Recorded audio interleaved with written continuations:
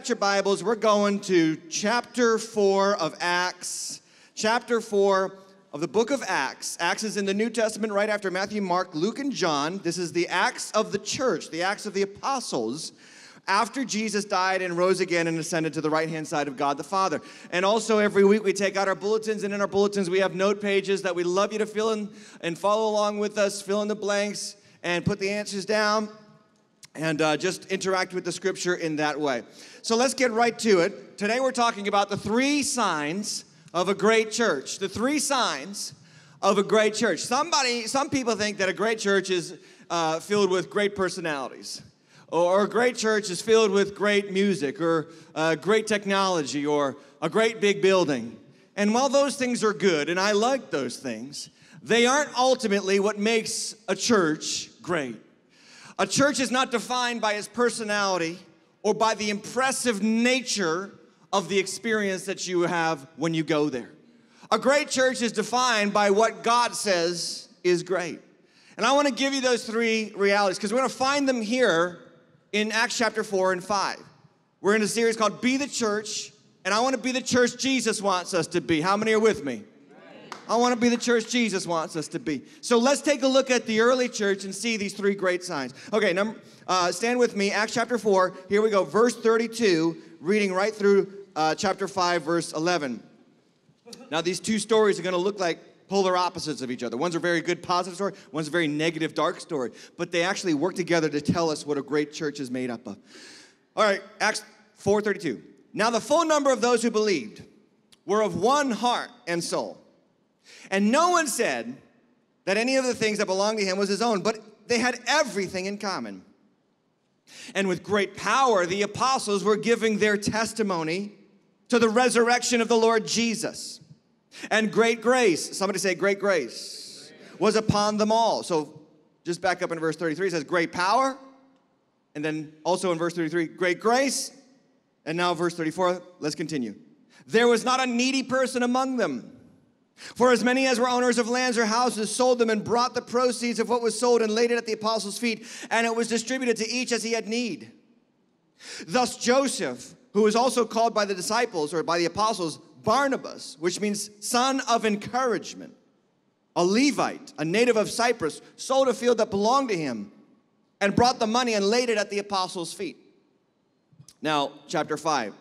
But a man named Ananias and his wife Sapphira sold a piece of property with his wife's full knowledge, sold a piece of property, and with his wife's full knowledge, he kept back for himself some of the proceeds and brought only part of it and laid it at the apostles' feet. But Peter said, Ananias, why has Satan so filled your heart to lie to the Holy Spirit and to keep back for yourself part of the proceeds of the land? While it remained unsold, was it not yours to keep? And after it was sold, was it not at your disposal? Why is it that you have contrived this deed in your heart? You have not lied to God, but to man. You have not lied to man, but to God. When Ananias heard these words, he fell down and breathed his last. And look at this next great. And great fear. Somebody say great fear. Great fear came upon all who heard of it. The young men rose and wrapped him up and carried him out and buried him. After about 3 hours, his wife came in, not knowing what had happened. And Peter said to her, tell me whether you sold the land for so much. And she said, yes, for so much. But Peter said to her, how is it that you have agreed together to test the Spirit of the Lord? Behold, the feet of the men who buried your husband are at the door, and they will carry you out. Immediately she fell down at his feet and breathed her last. When the young men came in, they found her dead, and they carried her out and buried her beside her husband. And great fear, say great fear again, came upon the whole church and upon all who heard these things. Well, we're just going to read a little bit further because look what it says.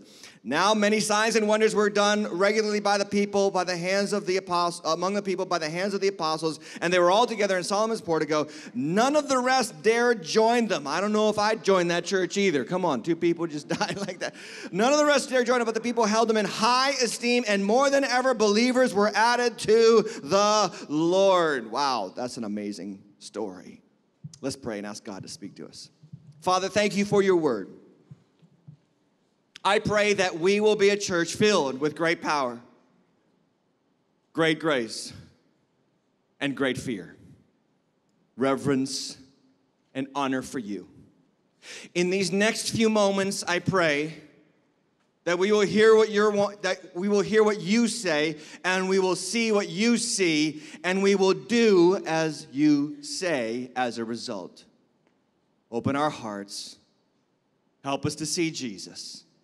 In his mighty name we pray, and everybody said, Amen. Amen. God bless you. Have a seat. The three signs of a great church, three realities, if you will. Number one, taking notes, write it down. Great grace, expressed in tangible ways. The early church was an active church. A church that's not active is not a church.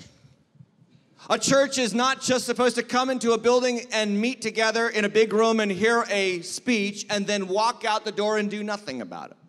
No, the early church was defined by how they lived out the grace of God. And people could see God's grace because God's people started to do things in the power of God's grace for one another. Verse 32 opens up by saying that the full number of those who believed was one. See, so far, Luke has been talking in the book of Acts about how many thousands of people have been coming to Christ. In chapter 2, 3,000 people come to Christ. In chapter 4, 2,000 people come to Christ. But chapter 4 ends with, now the full number of believers were how many? One. It doesn't matter the size of the church if all we do is divide and hate on each other. The church is supposed to be a place where people come together as one from every tribe and every tongue and every background and every social status and every economic status. The church of Jesus is not a rich church. It's not a white church. It's not a black church. It's not a Hispanic church. It's not an Asian church. It's a God-glorifying church of all people from all walks of life, giving Jesus Christ the preeminence. One heart, one soul. And then they didn't think their stuff was theirs. The Holy Spirit was changing how they responded to possessions. They started to share. And this is the qualifier of how that happened. Verse 33 says, great grace. That's great grace at work in the church. When everybody starts to loosen the grip that they have on their possessions. And in verse 34, it says there wasn't a needy person among them because people sold their lands. They sold their houses. They sold what they needed to sell to make sure that no one in the church had any need. Can I just tell you, this is a great church.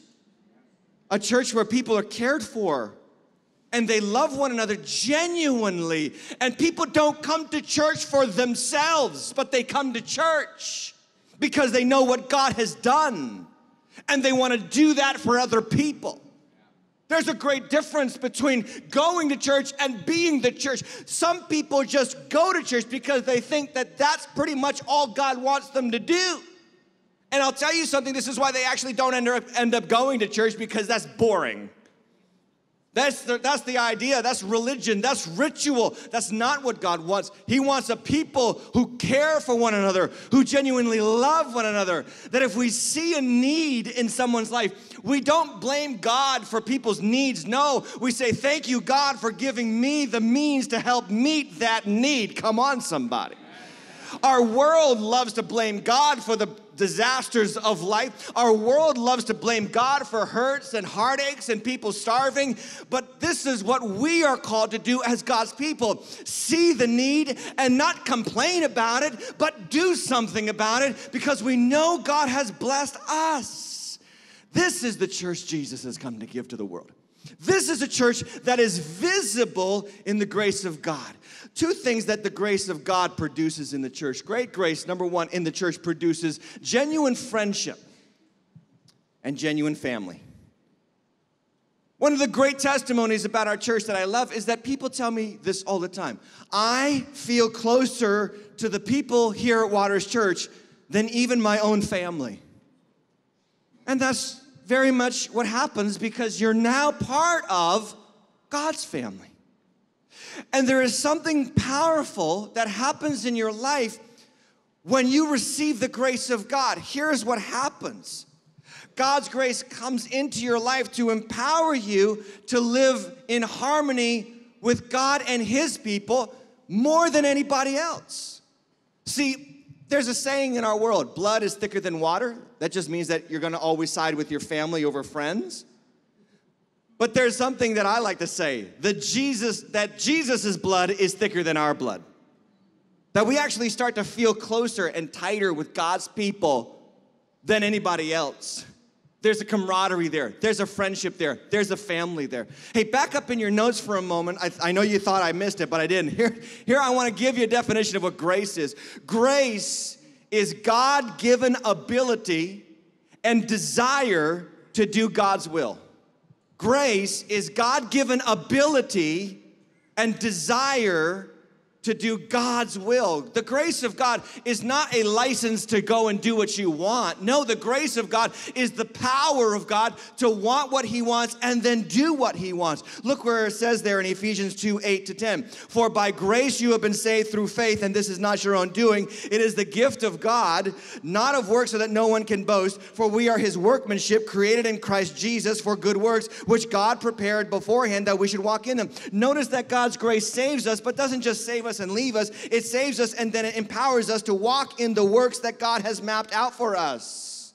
That's what grace does. Grace produces an activity in the life of the church. It is God's ability and God's desire to do what God wants. So he creates a family in the early church. And can I just tell you, some of you are here. You need a family. You need a real family. More than ever before, people are experiencing the heartache of broken families in our world. The divorce rate of our world, the fractured nature of the all-American family. When I was growing up, there were two television shows that we watched religiously. I remember Thursday night, it was can't miss TV night. We would watch two great all-American families. They were the Cosbys and the Keatons. How many know what I'm talking about? The Cosby Show and Family Ties. And we used to watch those families. Wow, what a great film. So fun, so loving. And the Cosby Show, you just, what an amazing American family. And now we know what was going on. Like, not good, right? It's kind of a sign of how on the outside the family can look so good, but on the inside there's all kinds of nonsense going on because people's hearts are evil. That's why we need the grace of God to come and save us from that evil so that we live with the grace of God, the love of God, the power of God, and the care of God for one another as God's people. And this is one of the best things that God does. He puts us in his family, and his family is a great family. There's nothing like the family of God. I've been reading online about loneliness, and I always tell you guys this, but it is the number one problem of our age. Loneliness is killing people. People are lonelier than ever before. For all of our technological advancements, for all of our scientific discovery, for all of the ways in which we can entertain ourselves and fill our minds with all kinds of things to keep us occupied, at the end of the day, people are lonelier than ever before. I read a New York Times article. I thought this was actually, kind of like a case in point of the reality of the human heart. And what they did was they found out what time of day people were searching for certain things on Google. So at what hour were certain words being searched for at higher rates on Google.com? And they found out that at night, things were not so good. Things were not so good. They found out that at 12:30 a.m., the term Tinder peaked. Now, if you don't know what Tinder is, give thanks to God. Tinder is a casual hookup dating app. And I've heard from some of my single friends, I don't know, that is swipe left if you think they're ugly and swipe right if you think they're hot.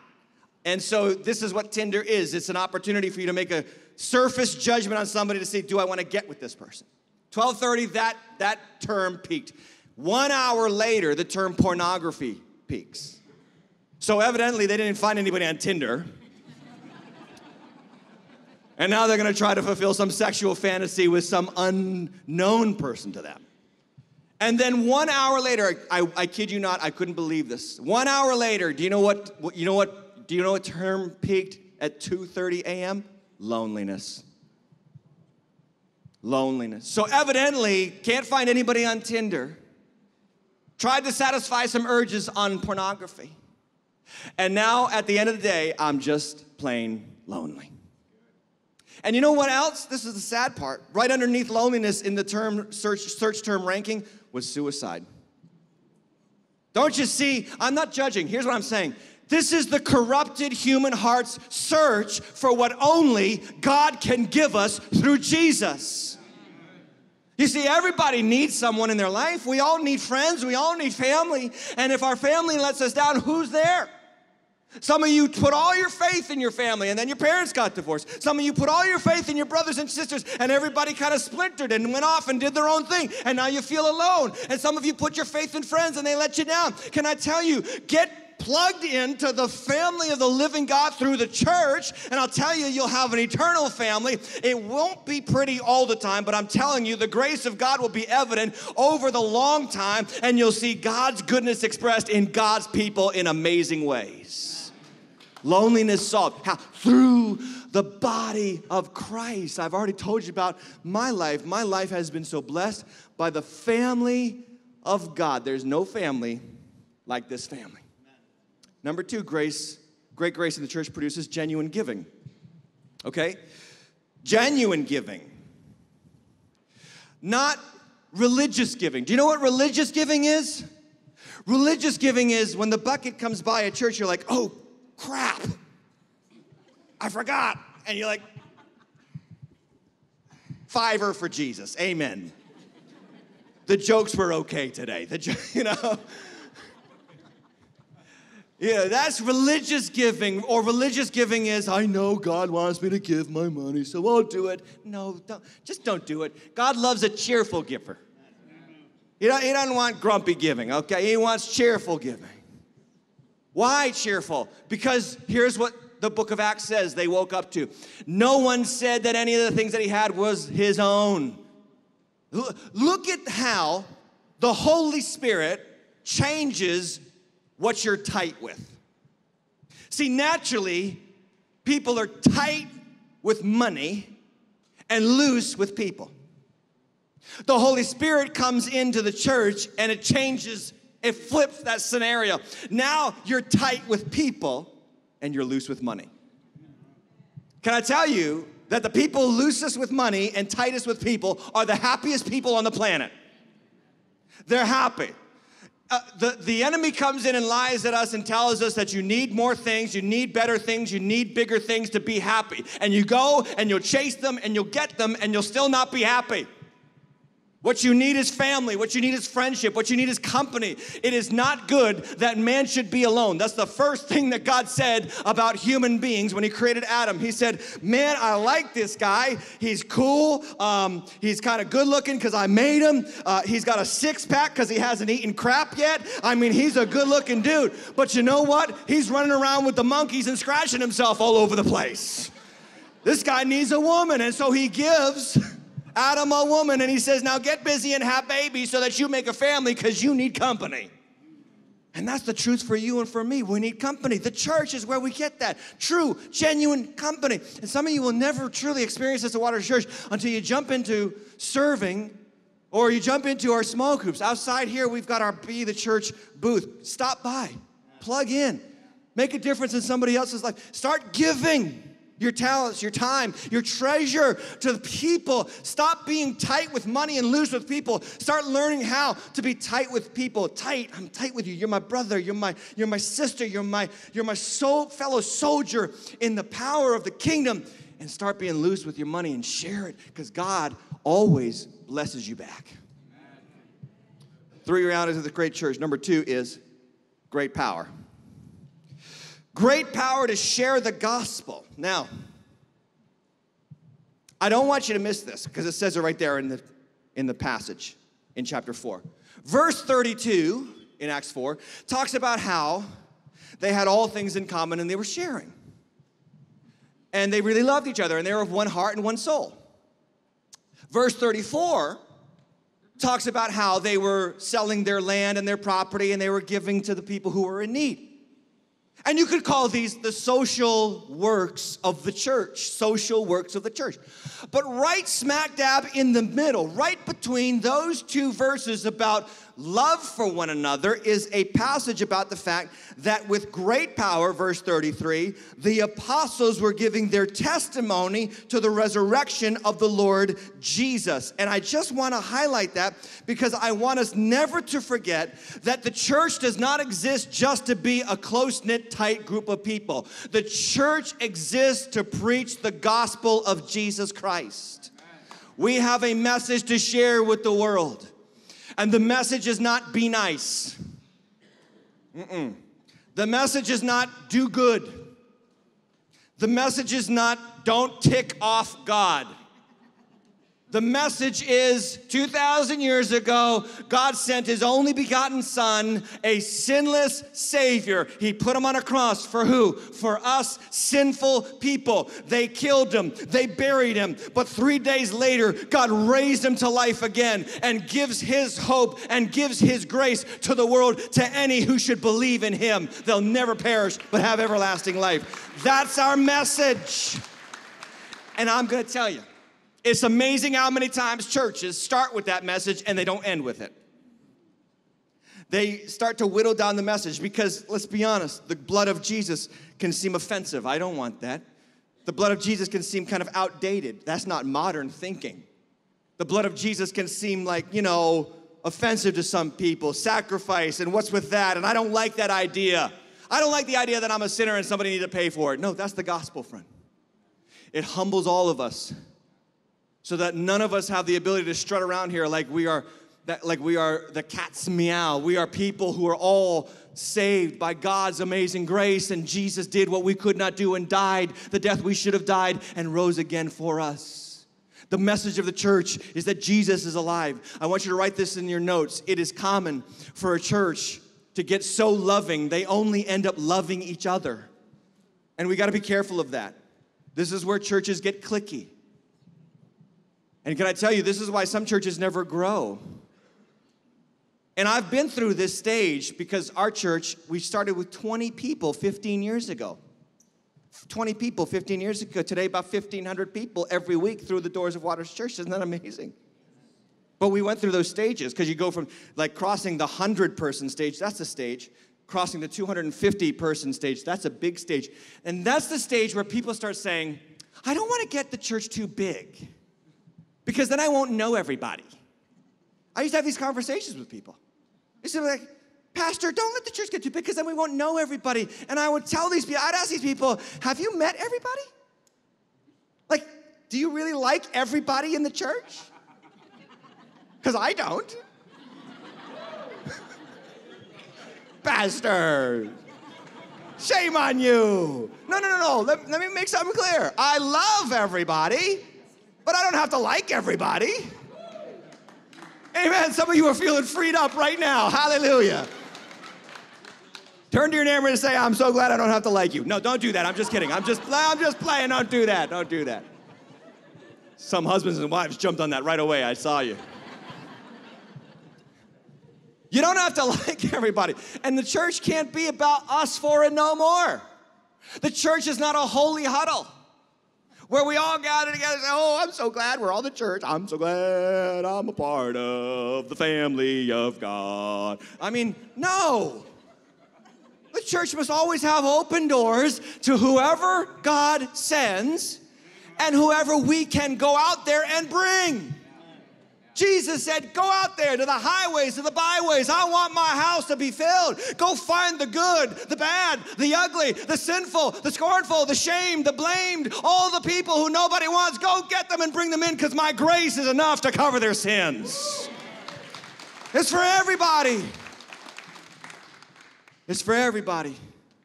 And we got to preach the gospel to the world because the world needs to know that they are welcome somewhere and they're welcome here. And you say, Pastor, I'm worried you say that too much. Some really, really bad people will come in here and start abusing the grace of God. Listen, we tell them about Jesus, and the Holy Spirit starts to work on them.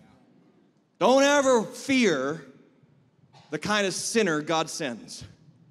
Because grace abounds wherever sin abounds. Grace abounds more wherever sin abounds, I'm telling you. Grace can change the hardest, most ardent, atheistic, God-hating person on the planet and turn him around to be a sold-out follower of the Lord Jesus Christ. Why do you think the Bible gives us the Apostle Paul? The Apostle Paul.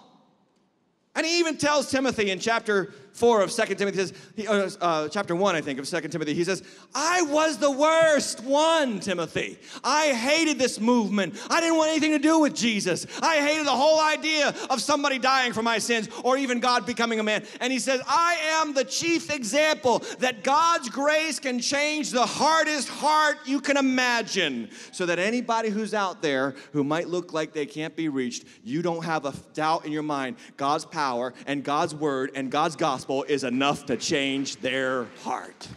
Amen? And you know what? A church where people are always coming in and starting to join, it's like a young family welcoming children into their lives. Now, I've had 3 children come into my home. And my wife has given birth to 3 beautiful kids. We love them. And they were work. I'm not kidding you. They were work. But they were a joy. It brought life to our home. It brought excitement. New life, right? That's why the Bible calls new Christians infants. They're like new babies brought into your home. Do you know that Cheryl and I just welcomed a brand new baby into our home? We welcomed a brand new baby into our home. I want to show you our newest child. Can we put it up on the screen? There he is. Yeah. That's Jax. That's Cheryl's dog. A beautiful little puppy, amen. Look at all you, you're all like, aw. I even heard guys say it, aw. Some of you remember me. I'm the original anti-dog person. Some of you remember this? I told you, I gotta watch what I say up here. I told you, I never have a dog. I got kids, they wanted a puppy, what can I do? I've learned something though. I still don't like dogs. But I like puppies. In 2 years, I'm gonna give this one away. So let me know if you're interested. I'm gonna get a new puppy. Puppies are cool. But you know, I was like and Cheryl will tell you this, I was so against getting this dog. I was like, oh, I don't like dogs, I love my kids. So if they want one, they get a dog, right? And I remember thinking like, now my life is divided between before puppy, I call it BP, and after puppy, AP. And I'm like 1 week into this, I'm thinking back to the good old BP days. I had all kinds of time on my hand. I could do what I want, go where I want. Now I'm outside in my backyard at 11:30 p.m. saying, go pee-pee, go pee-pee, go pee-pee. So I can go to bed, go pee-pee. And it's a lot of work, it's a lot of hassle, but you know what? He's brought life into our home. He's brought joy. This is why a church has to always be about bringing people in. Because new Christians have such a heart for Jesus, such a love for the Lord. They want to learn, they want to grow, and it's wonderful to see their hunger. Their hunger inspires us, us old Christians, our hunger. It gets us back in the game, makes us think, oh yeah, Jesus is alive. Look at how he's changing that person's life. There are some churches, they never want to reach out to the worst kinds of people. They don't grow, and the reason why they don't grow is because they don't really want to grow. They like their way. And here's what I hear. Some pastors tell me this, and I know I might be offending some people, but let me just say, some pastors say this, we're not growing numerically, Pastor. We're growing spiritually. We're growing deeper in the things of God. And I just like to say, that's a load of bull.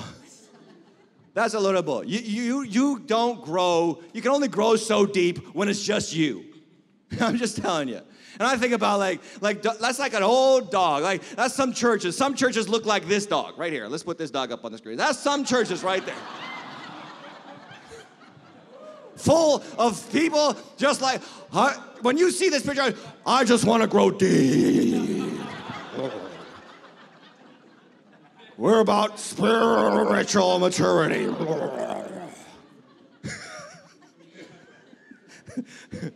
I want some puppies, man. Here's what I want you to write down in your notes. There is a level of growth that only happens when you become responsible for someone else. No, seriously, Christians are really interested in growing, but you haven't read how God has designed the human race to grow. God has designed the human race to grow by learning to think less of yourself and more of others. Less about yourself and more of others. Now you think about this. You have a child come into your home, and let's back up even further. You're single, and it's all about you. And you can do what you want, and you can go where you want, you can be in where you want, you can move where you want. No. You just make decisions for you. But here's what God has done. He has designed an institution. It's called marriage. And marriage is designed for two people to come together and start learning how to think of other people. Do you know what marriage really is? Marriage is God takes a man and a woman, he puts them in a room, locks the door, and throws away the key. So that they can learn how to stop being selfish. And then God says, if that doesn't work, I'm gonna send you some kids. And so he starts sending kids into their life. And you know this, like when the kid is born, now you can't just do whatever you want. And some of you hate that, but some of you love that. And some of you, all you gotta have to admit this though, that once that kid comes in the world, now you are growing in exponential ways that you never grew before. This is why God made sex so much fun. So that we would have kids and get less selfish. That's how you grow. So in the church, if you don't have new babies coming in, and it's all about you guys, this old dog, no, that's not the kingdom of God. The kingdom of God is for new people coming on in. And great power to proclaim the gospel of God's grace. Number 3, great regard for God's glory. Great regard for God's glory. So, like I said, Acts chapter 4 and 5, they look like two polar opposites of each other. You got the church loving each other, caring about each other, giving away their stuff for one another. And then you got Ananias and Sapphira. These two names, they're kind of infamous names in the history of the church. Nobody names their children Sapphira, Ananias. They come in with this idea to sell some land and give it just a portion to the church, but they wanted to look like they were giving it all away. And here's what happens, unfortunately, in almost every church. In almost every church, there are some real deal Christians, and in almost every church, there are some pretenders. Case in point, the early church. Now, why did Ananias and Sapphira do this? Well, I think we got to tie it to chapter 4, because in chapter 4 it says, then Joseph, who was also called Barnabas, which means son of encouragement, sold a field that belonged to him, and he brought the money and laid it at the apostles' feet. And I see Ananias and Sapphira see Joseph doing this, and he gets recognized. He gets recognized so much that it goes all the way up to the apostles, and they give him a new name. Like, we're going to call you Barnabas, son of encouragement, because we see such an amazing work of God in your life. And I think what happened was Ananias and Sapphira said, look at the attention he's getting. Look at the glory he's getting. And their hearts went to work, and they conspired together. It says in verse 1, but a man named Ananias with his wife Sapphira sold a piece of property, and with his wife's knowledge gave only a part of it. And what's the real sin of Ananias and Sapphira? Like, you could say it was greed. And you would be right. It is partly greed. You could say it was lying, and you would be right. They lied, not to man, Peter says, but to the Holy Spirit, because the Holy Spirit lives in the church. But what was their real sin? Because there's something that underlies all of that. Their real sin was they wanted glory for themselves. They wanted to shine in the house of God. They wanted to be celebrated. And Peter says to them, look, you didn't have to sell the land. Like, this is what you have to understand about the early church. As much as they gave away their possessions and stuff, it wasn't enforced. It wasn't like a rule. To join this movement, you got to sell everything. No, that's communism. That's not what the early church did. The early church, it was willful giving. because of the work of God in their hearts. And Peter says, you didn't even have to sell the land. And even if you did sell the land, you could give whatever you wanted, or you could give nothing. It's yours. Freeness, that's the beauty of God. He doesn't require this of you. He wants to see it in you because of the goodness that he has poured into you. And Peter says, all this stuff, this charade, why did you test the Spirit of the Lord? You didn't lie to man, you lied to God. And they fall down dead. And you know why? Because God was doing a sacred and special work in the early church to bring glory to his name. And when it comes to God's glory, don't ever use his church to take glory from God. And I see this many times in many churches, and I hope and I pray it's never in this church. I want that position so that I look good. I want to be there because I want to be important. Oh, I want to be on stage. I want to sing because I think that I could really be somebody. No, man, it's not about you. It's not about your glory. It's about his glory. We got to watch out for something. It's called Christmianity. Not Christianity, Christmianity.